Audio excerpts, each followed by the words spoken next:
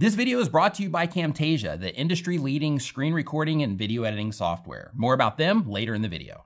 So I have a lot of tutorials on my YouTube channel, and I get a lot of great feedback from my tutorials, just people saying how much they enjoyed them, how easy it is to learn from them, and so on. So I wanted to share with you how I put them together and things that I really think about when I'm putting my tutorials together and the ways that I make it easy for people to easily consume and enjoy my tutorials. And you can use this information for gaming tutorials, software tutorials, educational tutorials, and with the exception of a few things in this video, you can even use this information for cooking tutorials and crafting tutorials and any other real life type of tutorials that you're doing, so that you can make sure that your viewers are getting the value from the tutorial that you intended in the first place, and so they'll watch your videos for a longer period of time, which will help your videos perform better on YouTube, and so they'll see your tutorials and how you do things as a great resource for the type of content that you make. And we're starting right now with the very first thing, which is make sure you're being inclusive in your communication. Here's what I mean. People are clicking on your video because they're trying to learn something from you. And because of that, you want to make sure that you're considering where they might be in their journey that got them to your video. When you're considering that, if you're doing advanced tutorials, then in that case, the people coming in are going to be a little bit more advanced. And in that case, for your advanced tutorials, you can lean a little bit harder on the language around the software that you're sharing or the materials that you're using or whatever the thing is with the type of content that you're making. When you're considering that, if you're making advanced tutorials, then in that case, you can lean a little bit more into the industry language. You can lean a little bit more into the nuances of the software. You can just kind of gloss over maybe some of the materials that you're using for the project in terms of not needing to explain them. At least not explain them as much or not go into as much detail about them, because the people should already be familiar with those things because they're coming into an advanced tutorial. If you're making beginner tutorials, however, it's a totally different thing, because if you're reaching people that are just getting into the software that you're sharing or just getting into the hobby that you're sharing content about, they might not know anything about what it is that you're talking about and the things that you automatically take for granted because you're very familiar with your subject matter. That stuff is the thing that the people that are just coming into it, they just don't know yet. So because of that, it's really important to make sure that the language that you're using is extremely basic. What I mean by that is if you're doing gaming tutorials, you're doing software tutorials, there's a really good chance you're really familiar with the game or you're really familiar with the software that you're sharing. That's why you're sharing and teaching other people how to do it. And since we get so familiar with the stuff that we talk about, it's really easy to assume that the person that's going to be watching our videos also is familiar or as familiar with what it is that we're talking about as we are. And if you're doing real life tutorials like crafting or DIY projects or something like that, it's really easy to say, next, grab your mug, then grab your bottle of Not Bad at All and tap it right up against your mug, without explaining to them what Not Bad at All is and without explaining why they should be tapping it against their mug or what exactly it's going to do for them or the project when they're tapping it against their mug.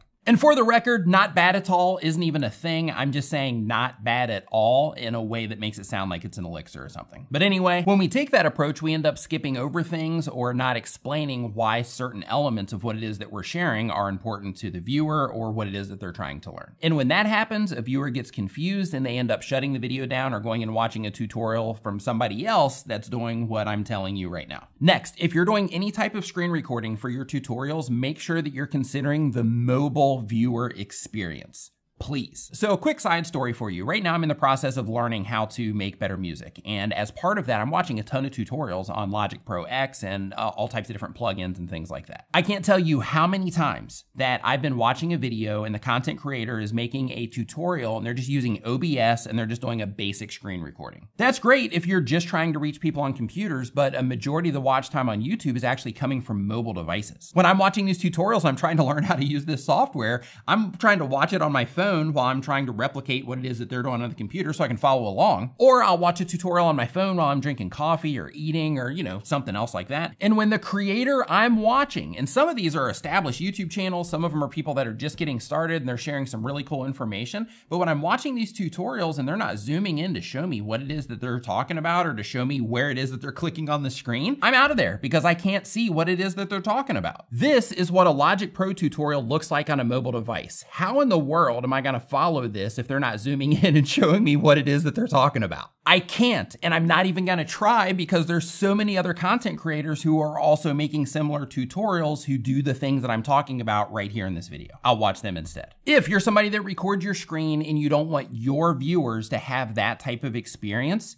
here's what you should do. Download Camtasia. It's easy to use, it's available for PC and Mac, and it lets you zoom in and out of your screen recordings. You can put customized colors behind your cursor so people can actually follow along even if they're watching on a small screen. You can draw arrows and boxes and even put a spotlight on whatever part of your screen recording you need the viewer to focus on at that moment in time. Even though they have a 30-day free trial, the software itself isn't free, but they also don't have that subscription that's so common with pretty much everything else in our lives these days.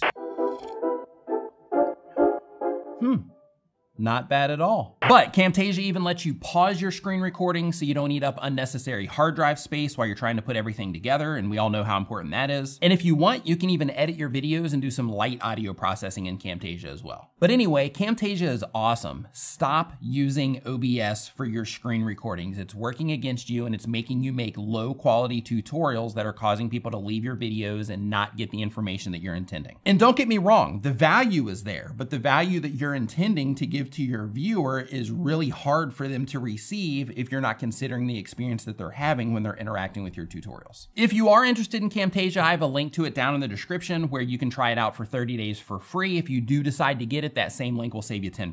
Download it, try it, and see what it can do for you, and you're gonna end up coming back and be like, hey Nick, thanks for sending me over to Camtasia, like a bunch of other people have done in some other videos that I've made about Camtasia. But anyway, the idea is to make it easy for people to just follow along with what it is that you're showing them in your tutorials. And if you want to see this in real life practice, just open up your phone right now, go look at any of the tutorials that you've made on your channel and think to yourself, somebody's watching this, like how easy it is for them to see exactly what it is that I'm showing them here in this tutorial. And you'll see what I mean. The next thing when it comes to making great tutorials for your viewers is, as content creators, I'm sure you would agree that some of us tend to be a little bit more energetic or enthusiastic about the content that we're making. That's great. It's effective, it works, it grabs attention, it keeps people entertained watching videos and all of that. However, when you're making tutorials, slow it down just a little bit. And the reason you want to do that is the same idea that I just went through in terms of the screen recording is you just want to make it easy for people to follow along. When you communicate really fast, then some people, especially if your language that you're speaking in your videos isn't their native language,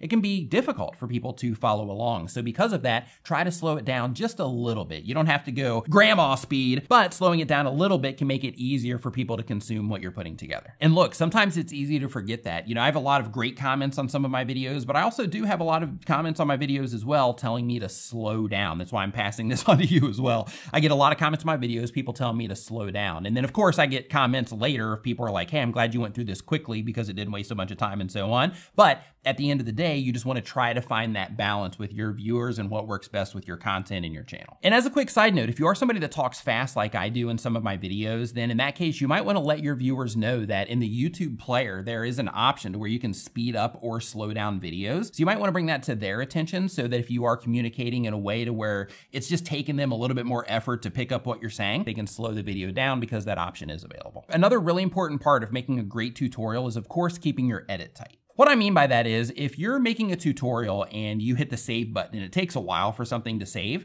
cut that part out. If you're making gaming tutorials, then of course you want to cut out any loading screens that aren't relevant to your tutorials or anything really within the game, any of the story, anything that's not relevant to the tutorial that you're sharing. If you're making real life tutorials, then in that case, when you're doing time lapses of paint drying or whatever the thing is, in that case, just try to speed through those things as fast as you can unless it's super interesting to watch. The reason you want to cut out these things is because they are a drag on the viewer experience. And if you are wanting to get more views on the tutorials that you're making, click into this playlist right here. It's got a handful of videos in there that's going to teach you how to get more views on YouTube. And if you haven't yet, make sure you subscribe. Thank you so much for watching. I'll see you next time.